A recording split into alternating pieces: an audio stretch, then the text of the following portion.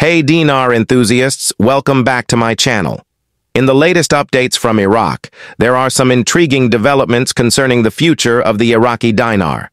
As conveyed by the Iraq Boots on the Ground report, there's been a lot of discussion about the stability and strength of the Iraqi dinar.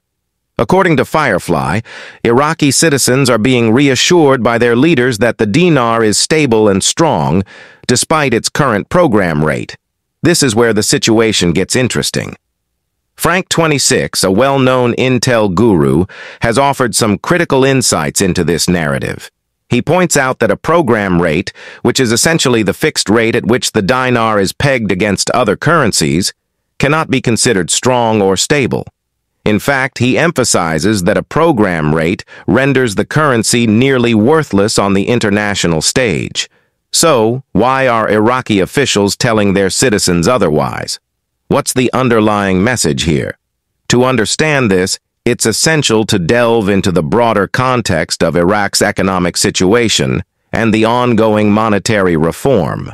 Firefly mentions that new changes are on the horizon, and once these changes take effect, they are expected to provide a backbone of security for Iraq's economy and banking system.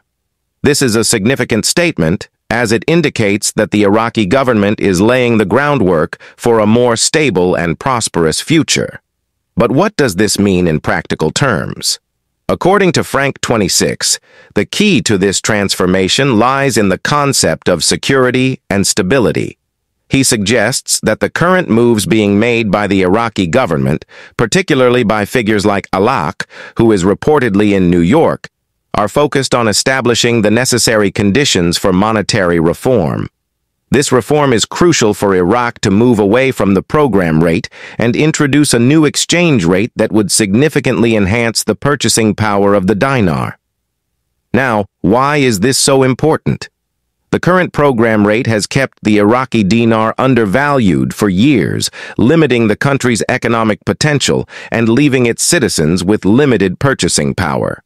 A shift to a new exchange rate would not only signal a stronger and more stable currency, but would also inject much-needed confidence into the Iraqi economy.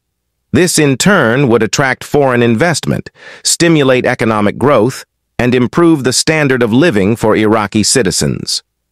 However, as Frank26 points out, none of these changes can happen as long as the dinar remains at a program rate. For the new policies and reforms to be effective, a revaluation of the currency is necessary. This revaluation would bring the dinar closer to its true market value, reflecting the real strength of Iraq's economy. Moreover, there's talk of introducing lower-denomination notes, which is another critical aspect of the monetary reform. These lower notes would be more practical for everyday transactions and would further signify the move towards a stronger currency. However, these new notes would only be viable with a new exchange rate. At the current program rate, the introduction of lower-denomination notes wouldn't make sense, as the currency would still lack the necessary purchasing power.